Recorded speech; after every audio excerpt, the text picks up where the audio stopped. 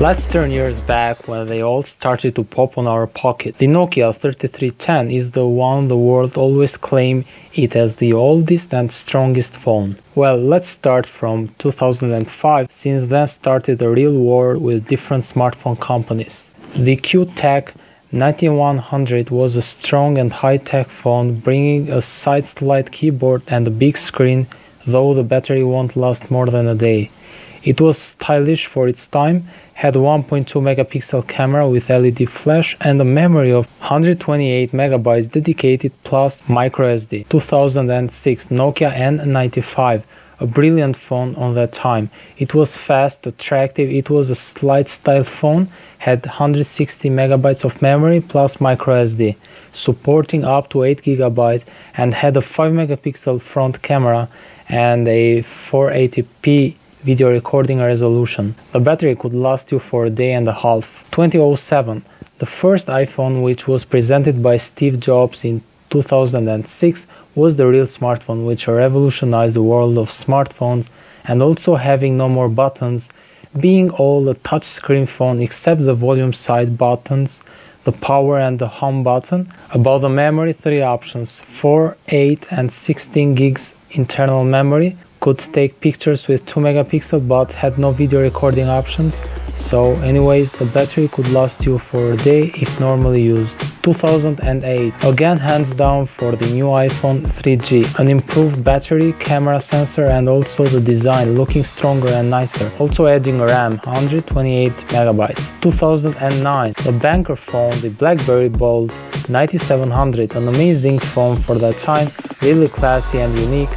The camera 3.15 megapixel plus video recording, internal memory 256 megabytes with the option of an external microSD card up to 16 gigs of memory. The battery could last you 2 days. 2010, the iPhone 4, awesome design, great overcome. The iPhone 4 was by far the fastest, had plenty of options and had a much clearer screen than its predecessor. The RAM was doubled to 512 megabytes. The physical memory was 3 options: 8, 16, 32 gig. The camera had 5 megapixel with a 720p video recording. Had also a camera in front with 480p video recording. The battery could last you almost 2 days. For 2011, we have the iPhone 4S and Samsung Galaxy S2 as best phones, but I would choose to talk for Samsung Galaxy S2. The Samsung Galaxy S2 came too strong with 1 gigs of RAM and 2 options of internal memory, 16 and 32 gigs. The camera had 8 megapixel rear,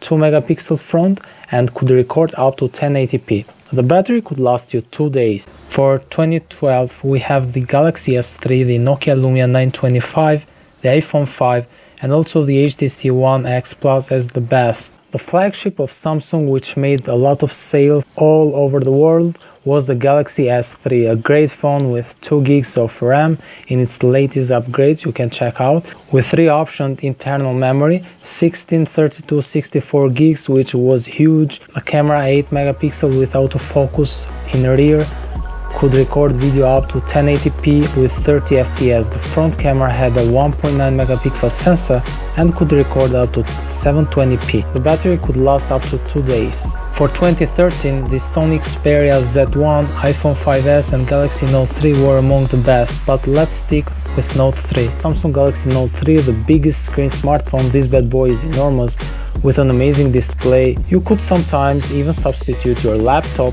and finish your work with this guy. About the camera, the Note 3 can shoot at 30 megapixel rear and 2 megapixel at front and can record up to 2160p in 30 fps with its camera. The memory of RAM is 3 gigs and the internal memory that this smartphone comes is 3 options, which is 16, 32 and 64 gigabytes.